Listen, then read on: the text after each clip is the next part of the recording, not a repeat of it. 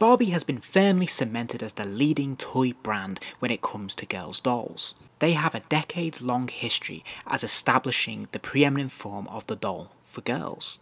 And over the years, they've produced all sorts of dolls and accessories, vehicles, ponies, everything you can think of to support the brand. But in recent years, they've become a bit more experimental. They recently acquired the DC license and started to make some dolls based on popular female superheroes.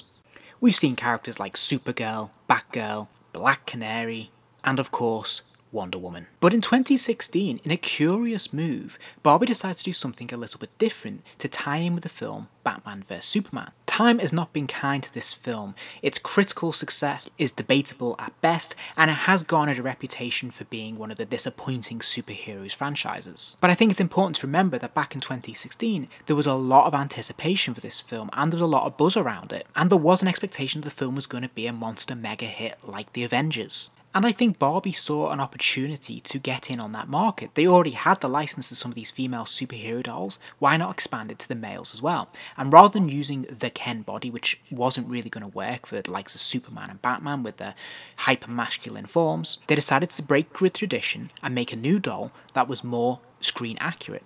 And as a result, we got this Batman and Superman figure. And that's what I want to take a closer look at today. So, to begin with, as usual, I'm going to start looking at the packaging. The packaging is obviously mostly just a window display. Behind them we can see the Batman vs Superman logo, and on the front there, at the very bottom, we have an image of each character. This is more of a painterly style rather than a movie photograph or a photograph of the toy. I think this is a very presentable and very displayable packaging, and I think they've done a nice job with this. The reverse of the packaging is identical for both characters, and again, we can see an illustrated image of Superman and Batman. Very nicely done. The background is a little bit dull, it's just a grey background there, and there's a little bit of a bio about the two characters and the context in which they meet. I'll start off by looking at the last son of Krypton himself, of course, Superman, who in my opinion is actually the weaker of the two figures, but that by no means means that this is a poor figure, because it really isn't. Visually, it's very striking. I think they've done a nice job of replicating his costume here. It's bright, it's colourful, that cape is incredibly vivid red, and I love how much material they've given for that cape because it's really very effective. And I think the overall design is very screen accurate and is very nicely done. I should point out that each figure actually comes with its own plastic display stand, which is quite nice, and it slots together very easily. One of the things I don't like about this figure is the red boots. They are a rubber one piece, it's only one tone, it's only got that one colour of red, and it looks a little bit cheap. This is only further compounded when we look at the back, the reverse, and we can see there's that unseemly gap there, that little slit, which looks terrible. Like, really, why? Why did they do this? It just makes no sense.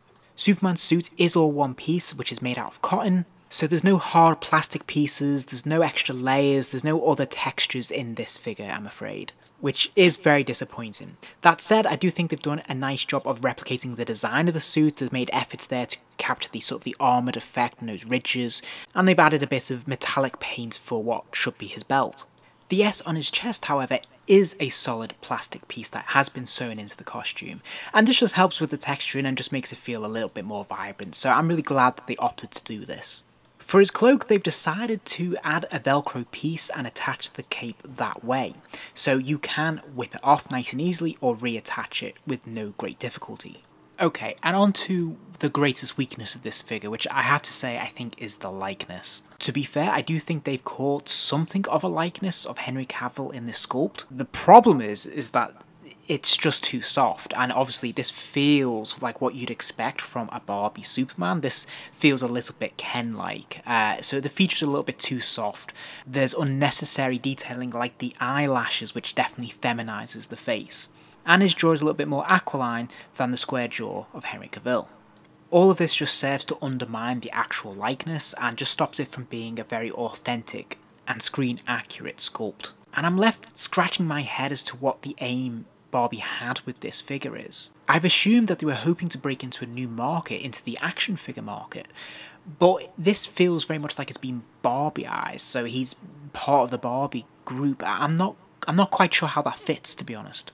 So, in terms of the articulation, he does have the ball-jointed head, and I love this. This works perfectly, so he can spin his head all the way around. He can lift it up and down a really good range of motion there, and yeah, I think this is perfect, so I could not fault this. It looks really smooth, it looks really seamless, and I just think, yeah, spot on. So great articulation in the head.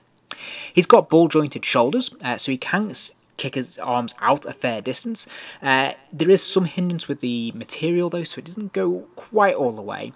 He does have the bicep swivel, and he's also got the single jointed elbow, but that actually hinges in more than 90 degrees, so that's pretty solid. He's also got the wrist swivel, of course, and it also hinges, so again, pretty solid articulation. However, the big weakness is there is no waist swivel, and there's no ab crunch, and there's no chest joint, so there is no articulation in the torso whatsoever. He does have some hip articulation, so he can kick his legs out a good distance and kick them forwards and back, but there is something a little bit dodgy about this connection that reminds me a little bit of the Megos, because it does seem to dislocate quite easily, so I'm assuming he's not held together with rubber bands, but it is unusual. It's not what I'm used to seeing. He does have double jointed knees, which is great, and he's got articulation in the foot, but because of the boots, he can't really move it up or down. Sadly, he doesn't come with any accessories, but this is Superman, so we're not really expecting too much from him anyway. Overall, I think this is a very nice looking figure. I think there's some nice effort here. I think the standout is the cape. I love this cape. I think it's done an amazing job with it. But otherwise, I think the likeness is quite soft, and I think it really lets the figure down. Plus, the lack of texturing in the costume is disappointing. Okay, next up we have the Batman. Now, I have to say this is the stronger figure of the two, and everything that disappointed me or let me down with the Superman, they seem to have addressed and fixed with this figure. First off, the overall presentation is pretty fantastic. I mean, this is a very good screen accurate likeness that we see in the film. He also has a lot more textures, so straight away the bat symbol, like Superman to be fair, is a hard plastic piece that's sewn into the costume. Okay, this is a good start. This time he has a solid utility belt. This is a solid piece, it's nicely coloured, there's lots of gold and black different colours in there, and it is a physical piece that straps around him. Okay, this is looking really good. Then we've got his gauntlets. Again, this is a separate piece, and it looks as if it's made of plastic. However, it's not, it's actually a very, very thin, soft rubber. But the effect is really, really good. Likewise, on the boots, there's more detailing here. These look more solid than they actually are, and there's much more closer attention to detail by painting in the steel toe caps. Unfortunately, yes, he does still suffer from the same issue as Superman. Behind the boots there is that unseemly slit, which just looks stupid, and I don't know why it's there. And then we've got the cape. Now again, the cape, they give us plenty of material here. It's a nice big lavish cape that you can throw around him, and I love that they give us this much material. I would say I'm slightly disappointed. Whereas Superman, it felt like quite a luxurious soft cotton. This is a very thin, very flimsy leather effect material. However, the overall look, the presentation of it is great. And best of all, he actually comes with an accessory. He actually comes with his Batarang. And this looks like a perfect replica of what we see in the film. So top marks for accuracy. Now, as an added bonus, his cowl also comes off so we can have a Bruce Wayne head underneath. Again, a really nice touch. However, when you flip the figure around, you can see again, there is that unseemly sort of split there going up the back of the neck into the head, which doesn't look so great. There is a way of circumnavigating this though, and that's to do with the cape. When you reattach it, if you attach it around the cowl, you can cover some of this up. And underneath, this is the Bruce Wayne head. So as you can see here, there's definitely an attempt. They are striving to get a likeness of Ben Affleck. Definitely. This is a completely different sculpt to what we see with a Henry Cavill. However, it does seem to suffer from the same problem. A lot of the features are softer than they should be. Those eyelashes are there again, which, like I said, just feels like it feminizes the face. And yeah, it makes me want to keep the cowl on. Okay, so final thoughts. I think these are really fun figures. I think they are very nicely produced. I think there is an attempt to have accuracy and attention to detail here, particularly in the Batman, and the overall result is actually pretty impressive. But there's definitely some glaring issues with these figures too. For a start, I think the articulation is a little bit troubled. Overall, it's pretty solid, but to have nothing in the waist is going to be a big problem for an action figure. Maybe not so much with a doll, but definitely for an action figure. Then there's the likenesses. I think these are the weakest part of these figures, and of course it is a major part of any action figure is how strong the likeness is. And it's a shame because I think the likeness actually is pretty strong. There's definitely an earnest attempt in the head sculpt to do an accurate job of what we see on screen and replicate those actors.